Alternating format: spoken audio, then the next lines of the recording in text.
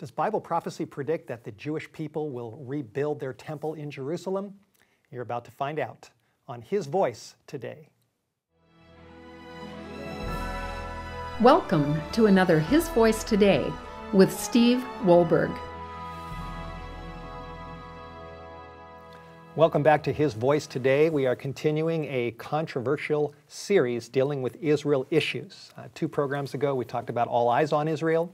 In the last program, we talked about Israel and Jesus Christ. And this program is called Titanic Truths About the Temple. Hold on your seats. Get ready. We've got a lot to cover.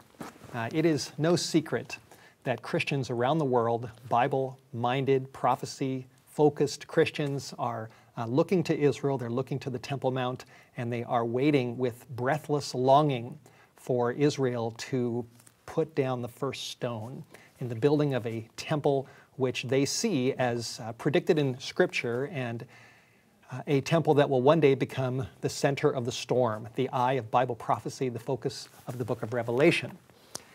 In this series, we are examining some popular beliefs, and we're taking a closer look to see what the Bible actually says. And so we're going to revisit the topic of the temple. What does the Bible say? There are actually 3 major verses that are being used today by sincere scholars, prophecy teachers. They're quoted on television, on the radio. They've been incorporated into books, novels, television programs, and movies. And these 3 proofs that are being offered are the proof texts that are used to supposedly support the structure that there will be, for sure, a temple rebuilt on the Temple Mount inside Jerusalem. This is what we're told, something that is solid in Bible prophecy.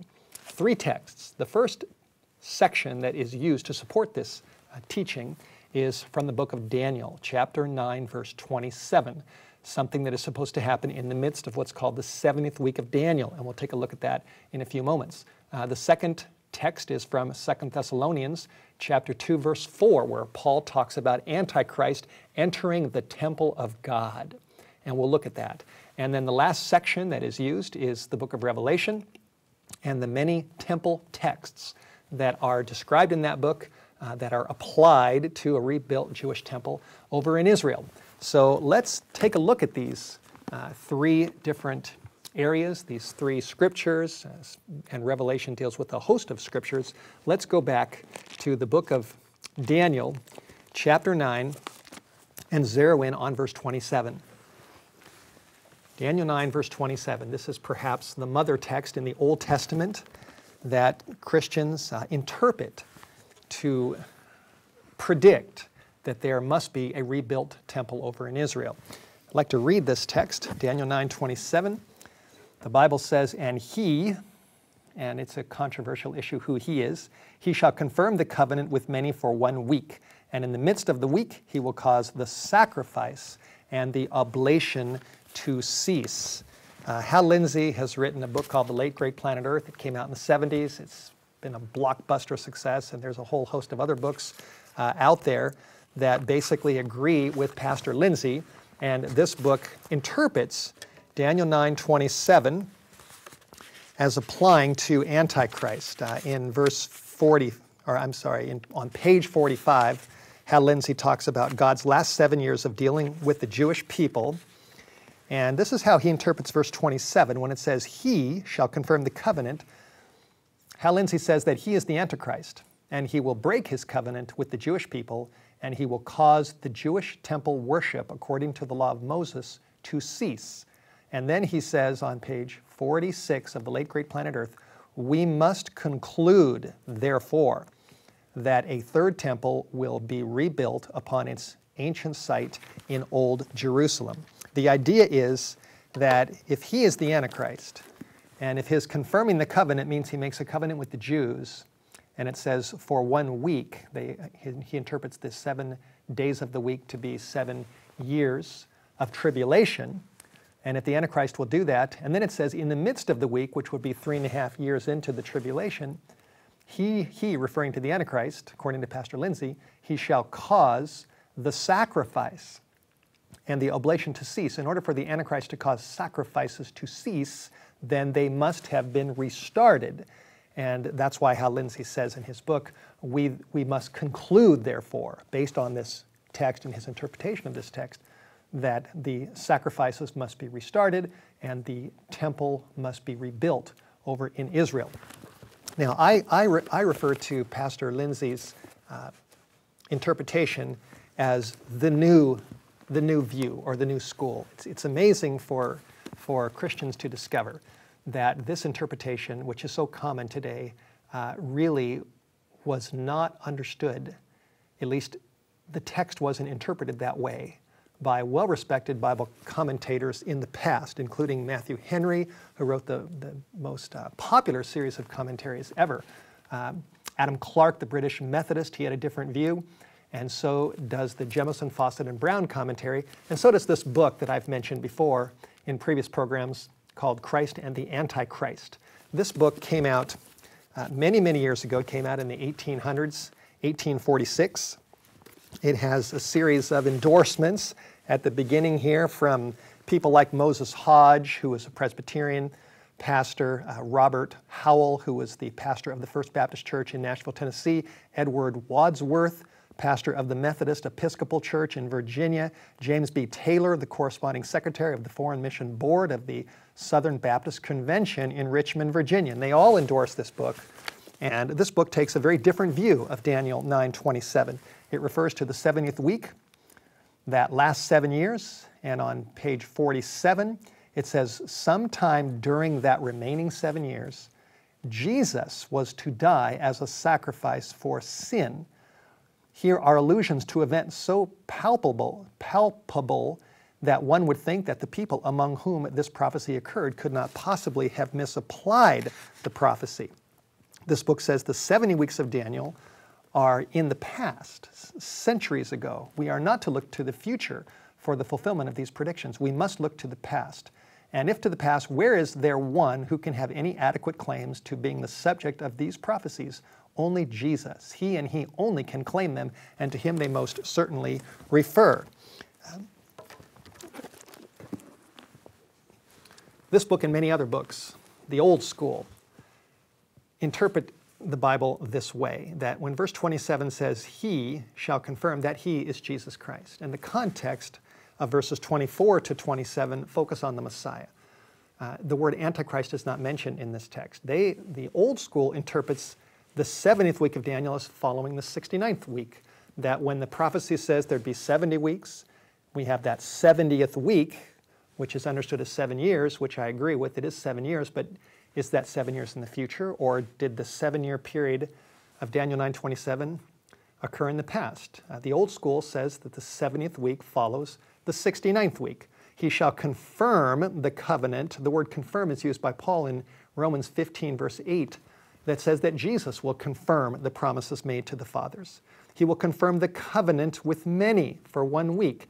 The words covenant and many are the exact words that Jesus Christ used the night before He died.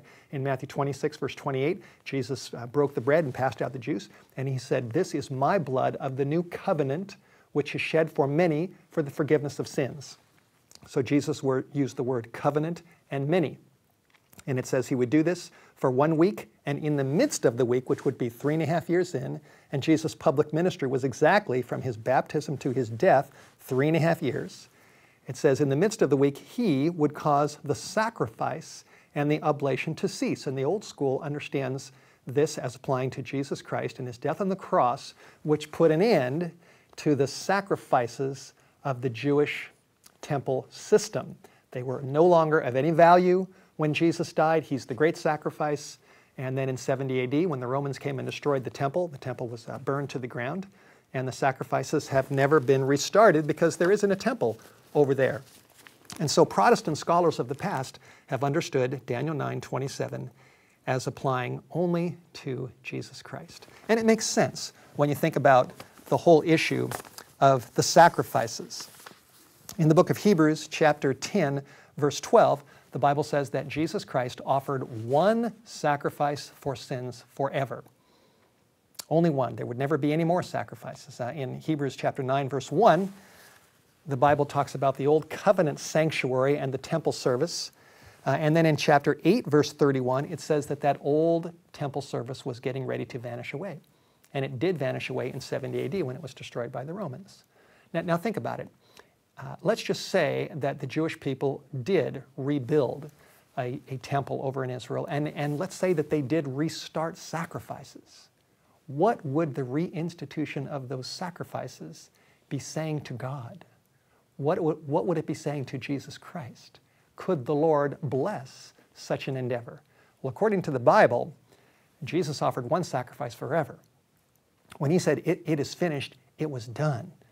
And if the Jewish people rebuild a temple and restart sacrifices, those sacrifices would be a public, official, and open and obvious and blatant denial that Jesus Christ was the final sacrifice who died for the sins of the world.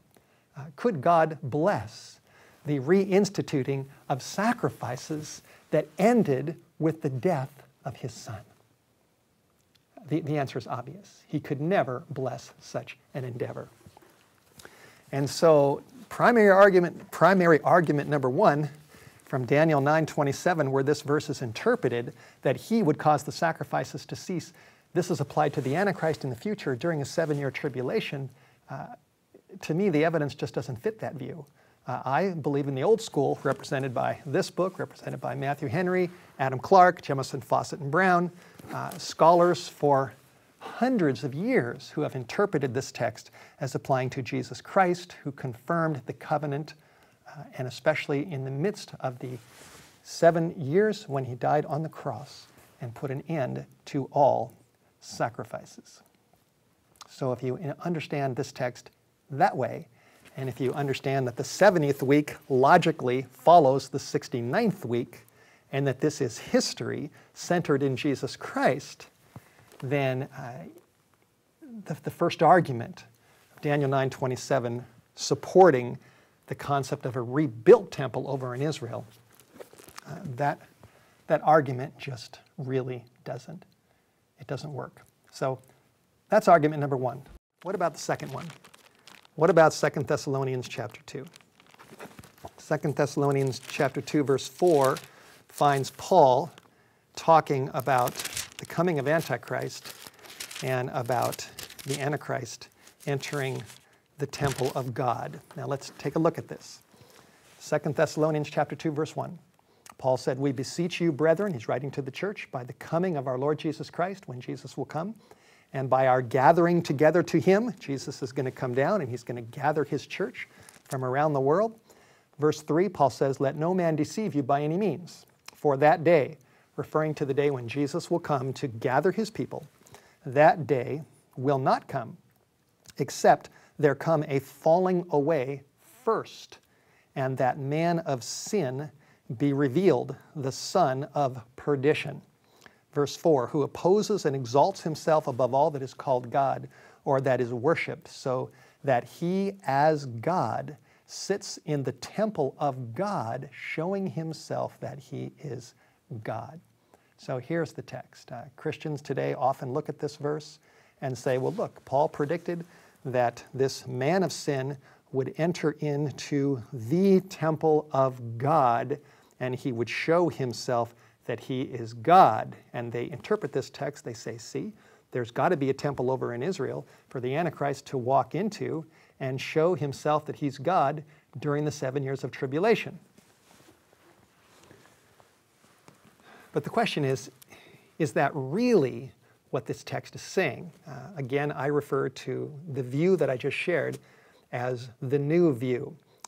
Believe it or not, there is another view, there's an older view, there's an ancient view that was taught by many Protestant scholars for hundreds of years. I've got in my hands here a book called Romanism and the Reformation, written by a man by the name of H. Grattan Guinness. Guinness has been dead for a long time. He wrote this book in the late 1800s, in the 1890s, or at least that's when it was published. He has been called England's greatest Bible prophecy teacher ever. And in this book, and I've read it cover to cover, he agrees with Charles Spurgeon, the great Baptist pastor in London. He agrees with John Calvin, who wrote the Institutes, who started the Presbyterian Church. He agreed with John Wesley, who founded the Methodist Church. In Wesley's comments, he talked about 2 Thessalonians chapter 2. He agrees with Matthew Henry, the great commentator, who in 2 Thessalonians chapter 2 had a very different view of the temple, what this means. Now let's just take a close look at it and see what Paul is really talking about. In verse 3, he said again, "Let no man deceive you by any means, for that day will not come except there come a falling away first." The expression falling away, the Greek word is apostasia, which means that there would be an apostasy or a falling away from Jesus and from Bible truth that would happen in Christian history. And this would happen before Jesus comes to gather us. He says there would be a falling away first, and that man of sin would be revealed, the son of perdition.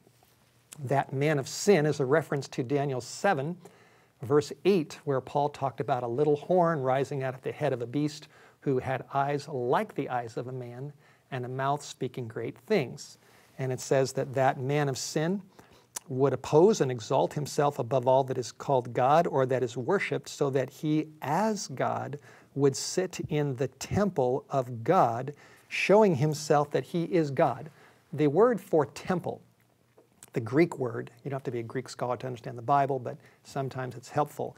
The Greek word that Paul used here was naos, N-A-O-S, naos, for temple.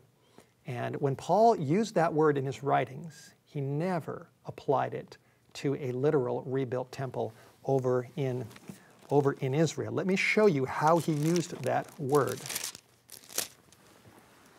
In 1 Corinthians chapter 1, verse 2, Paul is writing to the church of God. And then in chapter 3, verse 16, writing to the church, Paul said, "Know ye not that you are the temple of God, and the Spirit of God dwells in you?" So, and the word he used here was naos, that the church is the naos, or the temple of God.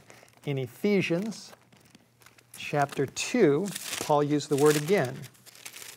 Ephesians chapter 2, verse 22, Paul's writing to the church, 21 and 22, and he said that you as a church, in whom all the building is fitly framed together, it's growing into a holy temple in the Lord, in whom you also are being built together for a habitation of God in the Spirit. So here we've got the word temple applying to Christians who are being built up into this temple, and the Greek word there that Paul used for temple was naos. Naos. And he was applying that to the church. Guinness, in his book Romanism and the Reformation, has a whole section on the use of this word and the Antichrist coming in to the temple of God. Let me see if I can find that quote. Here it is. Page 49, Paul talks about the son of perdition, which is 2 Thessalonians chapter 2, verse 3, which is a term that Jesus applied to Judas. In John 17:12, he referred to Judas as the son of perdition. Judas was an insider, a disciple who betrayed Christ with a kiss. And Guinness applies the son of perdition to a secret enemy who seems to be a friend, a familiar friend, yet a fatal foe who betrays with a kiss and says, "Hail, Master." And then he goes on and says, "Observe the place occupied by the man of sin, which is the temple or the house of God." Guinness says, "This is not and cannot be any Jewish temple." Paul, who uses this expression in his prophetic portrait of Romanism, employs it both in Corinthians, which we've seen, and Ephesians, which we've seen, with reference to the Christian church. To Paul, emphatically, the temple of God was the church of Christ. This is the temple in which his prophetic eye saw the man of sin seated. It's a fact that Protestant scholars, Luther, Calvin, Huss, Jerome, Wesley, Spurgeon, the list goes on and on, Jemison, Fawcett, and Brown, Adam Clarke, Matthew Henry's commentary, all applied 2 Thessalonians 2, verses 3 and 4, to a falling away and to the development of the papal power, and to an apostasy centered in Rome that was centered in a man, in the leader of the Roman Church, who brought his traditions and his theories into the temple of God, which is the church, bringing traditions into Christianity, just like Judas betrayed Christ with a kiss. So this is someone that claims to be a friend, but actually leads away from Jesus and from solid Bible truth. That's the way they understood this prophecy. I'm not creating something that isn't real, but this is a fact. Study history, study the Protestant scholars. They all applied 2 Thessalonians chapter 2, the temple of God, to the church that apostasy and corruption had come into as a result of the papal power. Now think about this. Paul said that the Antichrist would bring his deceptions into the temple of God. It's the temple of God, Paul says. If the Jewish people ever did rebuild the temple, I talked about the sacrifices. If they restarted their sacrifices, could God ever bless those sacrifices? Since those sacrifices pointed forward to Jesus Christ? Definitely not. And if they rebuilt the temple and restarted sacrifices, think about this.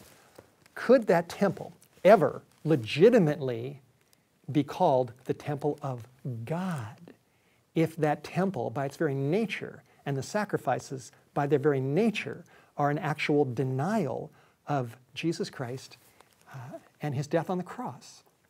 It's impossible. If the Jewish people did rebuild the temple, it could never be called the temple of God because its sacrifices would deny God's own Son. And so based on that and based on all the research that I've done, it just doesn't make sense that 2 Thessalonians chapter 2, verse 4 would be applied to a rebuilt temple, especially when the Greek word naos is always applied in 1 Corinthians 3:16 and Ephesians 2:21 and 22 to the Christian church. So that's argument number 2. We've looked at Daniel 9:27. We've looked at 2 Thessalonians 2:4. Now the last basic argument is based upon a series of texts which is in the book of Revelation. And I call them temple texts in Revelation.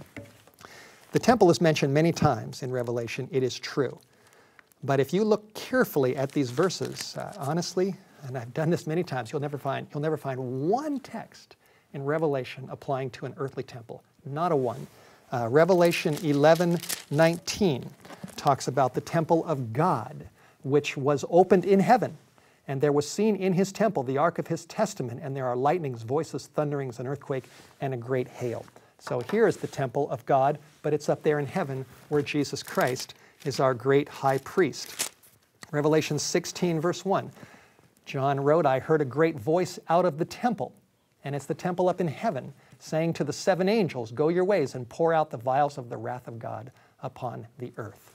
Revelation 16, verse 16, which talks about the battle of Armageddon, describes how he gathered them together to a place called in the Hebrew tongue Armageddon. The very next verse says, and the 7th angel poured out his vial into the air. And there came a great voice, a booming voice, out of the temple of heaven from the throne, saying, it is done. And then all these things happen on the earth. There's a huge earthquake. The cities of the nations crumble, the mountains sink, the islands disappear, and great Babylon is destroyed at the end of chapter 16. And so when you look up the word temple, another text in the book of Revelation, also chapter 15, verse 5, says that after this I looked, and behold, the temple of the tabernacle of the testimony in heaven was opened. Revelation 11:19, Revelation 15:5, Revelation 16:1, Revelation 16:17. All of these verses apply to the temple of God in heaven. And it's significant that right after the word Armageddon is used in chapter 16, verse 16, then the voice of God thunders from the heavenly temple and says, it's done. The focus of Revelation, the focus of the conflict that leads up to the Battle of Armageddon is not an earthly temple. It's Jesus Christ and the forces of God against the forces of the devil. And the forces of God are centered in Jesus Christ as our great high priest and in his work in the heavenly temple and in his ministry to cleanse us from our sins by his blood. And as Hebrews says in chapter 8 and in chapter 10 about the new covenant, Jesus wants to write his law in our hearts. And this is the work that God is trying to accomplish to prepare us for the return of Jesus Christ. So, Titanic truths about the temple. Daniel 9:27 really doesn't support a rebuilt temple theory because it applies to Jesus Christ and what he did in the past when he died on the cross as a sacrifice for the sins of the world. 2 Thessalonians 2 verse 4 talks about the temple of God, which doesn't apply to a rebuilt temple because God's temple is his church, and we must be on our guard against deceptions that Satan is trying to bring in to the church. And in the book of Revelation, the temple over and over again is always referred to as the temple of God in heaven, where Jesus Christ is our great high priest. On April 10, 1912, the Titanic set sail on her maiden voyage across the Atlantic from England to New York. Nobody expected that she could sink because she was considered unsinkable. But she did. She hit the ice. She went down, approximately 2,200 passengers still on board. The unsinkable Titanic ended up at the bottom of the Atlantic Ocean. We must beware of doctrines that may consider themselves unsinkable, but when we really study our Bibles carefully, they just aren't there. May God help us to study Daniel, to study Revelation, to study the New Testament, to focus our lives on Jesus Christ, not to be led astray by fables, but to follow the truth only of the Word of God so we can be prepared for his return. You have just heard his voice today.